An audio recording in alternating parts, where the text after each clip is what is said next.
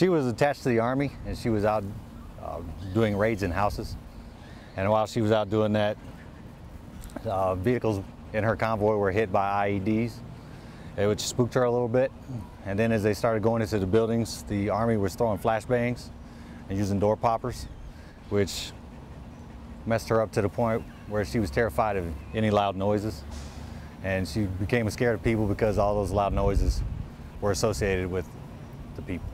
There was blood more or less from the back end of it, all the way, from the front end all the way to the back end. The best that they could come up with was PTSD. Because I mean, she showed all the symptoms, and she had all the signs. She was terrified of everybody, and I mean, it was obviously a condition that led her down that road.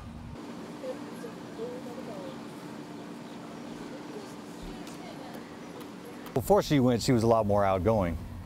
I mean, she was still a young puppy, so she had a lot more of the puppy tendencies. And when she came back, she would go, and you try to go into a building, and she'd lock up all 4 feet and try to prevent herself from going into the building.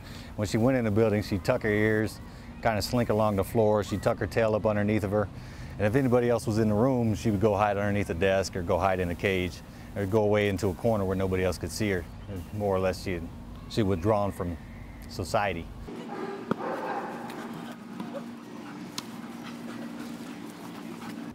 Over the past 2.5 months, absolutely, I see huge changes. I can walk her around vehicles. I can walk her around tractor trailers without her cement trucks making noise.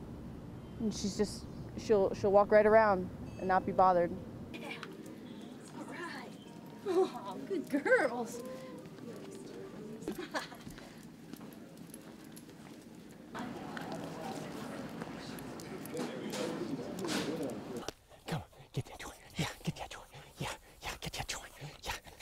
With dogs and cats, I don't know that I've ever seen anything where the symptoms were delayed in onset like that, and then the animal became really fearful. But certainly it's possible. I think we need more study to really kind of figure out what's going on with the animals.